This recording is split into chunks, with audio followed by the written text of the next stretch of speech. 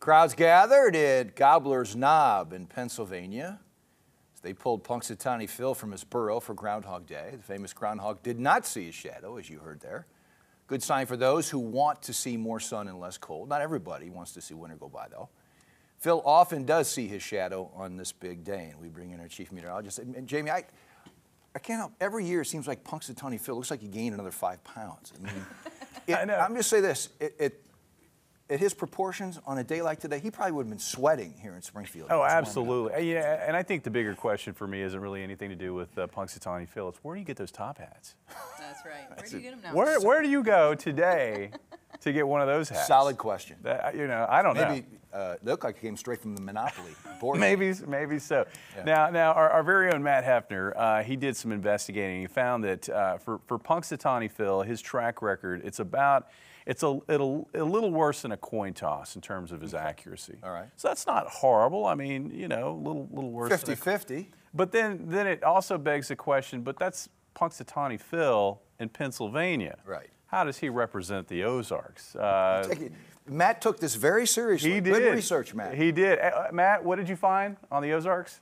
About 47%. 47%. So again, a little worse than a coin toss there. So I mean, you take it with a grain of salt. I tell you what, he called it today, right? I mean, with the spring temperatures, the sunshine that we had this afternoon, if you're like me, you got that spring fever. You just wanted to be outside all day long. And it was a gorgeous day across the area. 69, the official high in Springfield.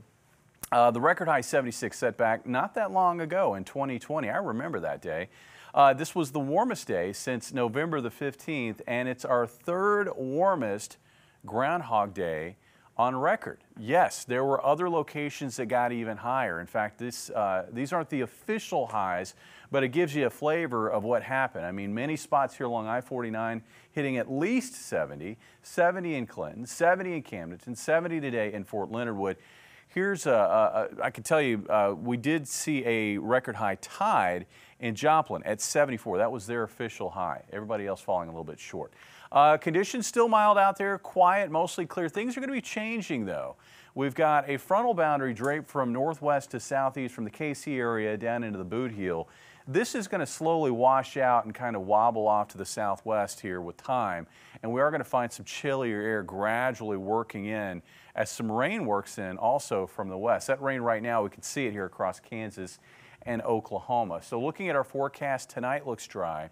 Tomorrow morning, for most areas, it will be dry, but there will be some showers, I think, that get into southwest Missouri, northwest Arkansas, and I can't rule out some sprinkles here in Springfield as soon as noon. But the bulk of any steadier rains will hold off until mid to late afternoon, and then once we get into Saturday night, it just looks like it's going to be wet throughout the night across the area, and then Sunday will follow suit with just light rain or drizzle throughout the day, and it won't taper off to a complete close until the evening hours Sunday night. So Sunday is going to be that day. If you had to pick between Saturday and Sunday, when do I want to try to get outside and do whatever sort of outdoor chores you need to get done, Saturday is the better day to do that. Rainfall totals, it's another soaker. Looks like maybe over an inch now in southwest Missouri and across much of northern Arkansas. Amounts do drop off pretty quickly, though, as you head up toward Lake of the Ozarks.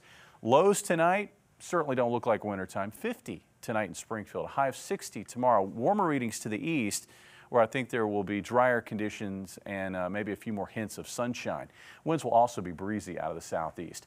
Overnight tomorrow night, temperatures dip back into the 40s, and then as we get into Sunday, there you have it. Doesn't look near as nice as today, with readings stuck all day in the mid to upper 40s. Looking ahead to next week, as that storm slides by to our south, we're going to find a return to mild conditions and sunshine as we get back to work next week. Monday, still a little on the cool side after lows near freezing. It looks like highs in the 50s. I think for Tuesday, we dip into the upper 20s with a high around 60.